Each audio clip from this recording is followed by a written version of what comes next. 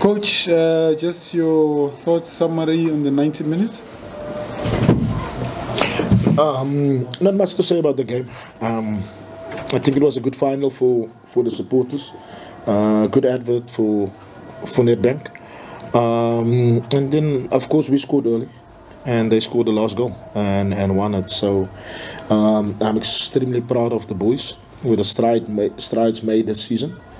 So much accolades, so much achievement. So I can't be bitter about this result. I'm sure there will be more finals with the progression in the team. But other than that, yeah, you wake up in the morning with expectations, and the day starts with expectations, and it will end with experiences, and we'll take the experience tonight.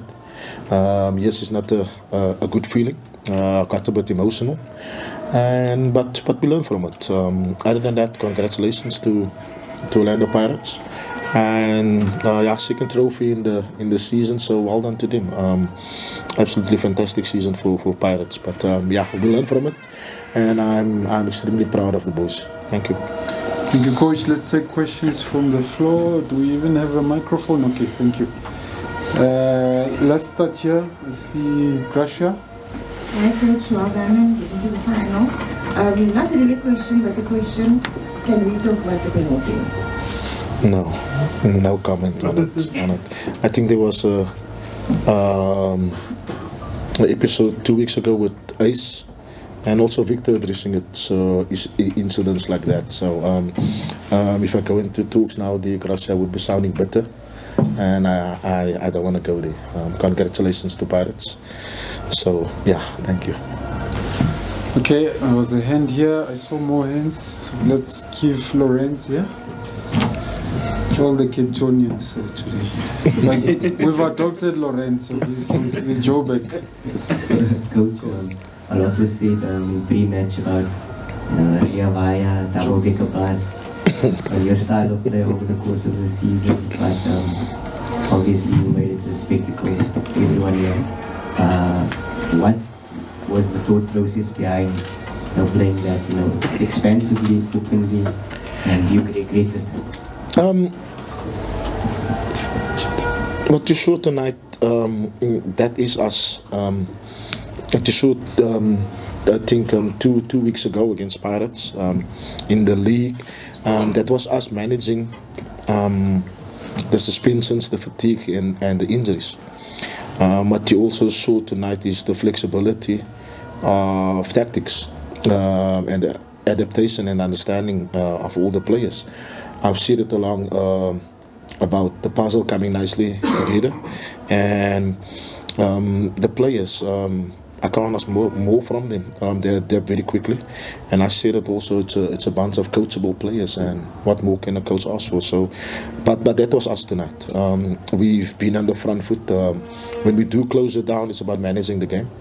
In the last 15 minutes of the first half as well, we managed it nice. Even now with the D block or the block of 7, we had chances to come out. The last goal conceded, we were on transition. I think it was a 4v2 moment, and then we lost it, and it ended up in the back of our net. But it's the second time this season something like that happened, so it's something to work on. For a coach, these are things you look at. These are things you want to improve on, and hence I'm pretty confident there'll be more finals to come, and this is us going forward as well. Quick one there, Maskepe. I've noted you. Yeah, Maskepe from Power FM. I think a bit to the contrary to what Lawrence was asking, because I think in the second half I could count maybe more than 7 balls that were put forward, and you guys could not win the second ball. Why was that tactic used when you could not win any second balls in the Pirates half? And then there was a situation as well with Salem always left out on the wing, even after Lamin was put into play in the half spaces, but you guys defended narrow. Why was there no one to pick Salem, who was always drifting out next to the touch line, and the diagonal that came as well went to him when he was alone on the other side? But I'm sure you would have seen it because on the side. Why was he not picked? No, definitely. There was some diagonal ball from Sabisi in the first half as well. Our tactic was never to go long. But the press and the situation dictates how we should be playing. There were some good situations where we could have passed it out. The decision-making process is always with the players. As a coach, you create some patterns in terms of which pass to pick. But I think about the pressure Pirates brought, they were forced to kick it. You could see with the one or two with Badra as well. He was forced to kick it out. And there was one mistake as well where we passed back. So yeah, the situations forced us into that. We wanted to be on the front foot, but also getting behind him. The ball was well read by the Pirates defenders, and they dealt with it. And of course, when you push up and you're in a straight line, I think our midfield was too high.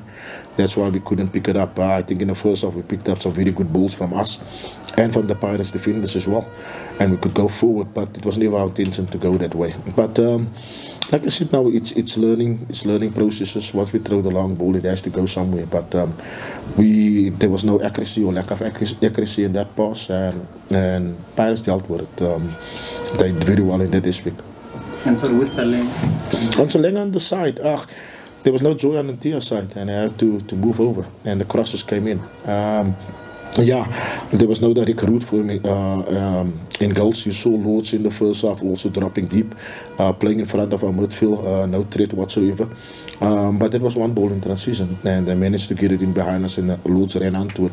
A cross that ended up in the back of our net. So yeah, no joy for him, and he opted to switch sides. A good ball from the turnover, and yeah, cross that ended up in the back of our net.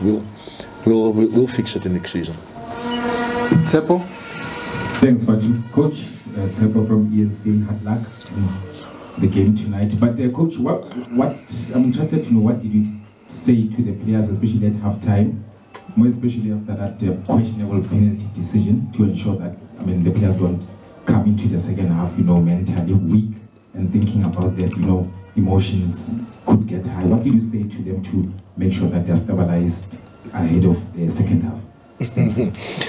There was, I can't repeat what was said because of TV and people here. But yeah, it was quite emotional. I think I also lost it. But yeah, we tried to take that decision. We tried to take that moment as well and then feed off it. That was key for us. Yeah, but of course, one or two tactical things we had to sort out, especially with the overload on Bobby's side in the first half, and then of course the diagonal ball from Sabisi. We had to be on the front foot, but what was said, of course, was the tactical issues that just means now, and of course take that decision, take that moment, and let it grow. We came out pressing quite aggressively, and that's what we got from it. But yeah. Again, no comment whatsoever on the penalty. I'm sure the media and the guys in the studios will analyze it, and from there we'll have an informed decision. Last two questions, starting with Nati there, Limpopo in the house. I'd love to on the result. I know you wanted to win this cup title, Coach. I hear that you were denied an opportunity to train here yesterday. I just want your confirmation on that one. No. We trained here. Definitely, we trained. Yeah. I was also here. Yeah. No, I wanted to confirm because I think you have something. No. We trained as competition rules, 1 hour, and we trained the 1 hour. Yeah. Okay, KZN will close. Coach, it's 5 trophies you're going to fight for next season. What do you need to do for you to be competitive in those games? Because we've seen teams in South Africa when they play in Africa, especially Confed Cup, those who don't have the squad there, they struggle to hold the soul, like they said in Marumos previously. What are you going to do to ensure that you don't suffer the same fate? And also, do you think, Coach, you are close to something magically good for yourself? Semi-final 2 now, the MTN8, yeah, Mazum, and then now Nedbank Cup final. Do you think we are close to something good, looking at the 5 trophies that you compete for next season? Having a winning talent here, I would like to challenge on all fronts. Of course, challenging on all fronts and seeing what Marumo went through this season. Playing so well in CAF, but the domestic form suffered. We have to be mindful of that. Obviously, at this moment also, we have to be mindful of the squad size in terms of quality and in terms of quantity as well. With the ambitions of the club being in the second season only in the PSL, we have to choose our battles very, very carefully. We have a status to protect as well. In terms of what we saw, what happened with Marumo, going all the way to the semi-final and then getting relegated locally. So yeah, our squad dipped. Of course, we need to rectify that. There's challenges in there as well. We have some lone players as well. So we have to sit down now during this break and really analyze it and see where we can beef it up and strengthen as well. But at the same time, we don't want to bloat the squad. From the technical team, we have to manage the fatigue, all the traveling and all the games that will come. We have AFCON, we have a CHAN tournament. There's so many distractions also in the league or breaks in the league. If you can get to a break without suffering, I think that's good. And then we can recover and then build again and look forward. So how we manage the season is going to be important for us. Yeah. Just two semi-final and down the final, do you think you're on the verge of something magical for yourself?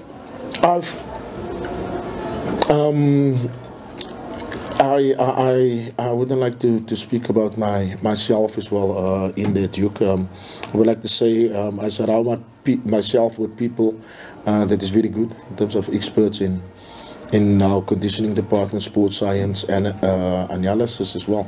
So it's all not about me. Also my faith carried me through a lot. So yeah, God didn't give me this one, but I learned from it. And I'm sure He will give me another one. So we look forward to that.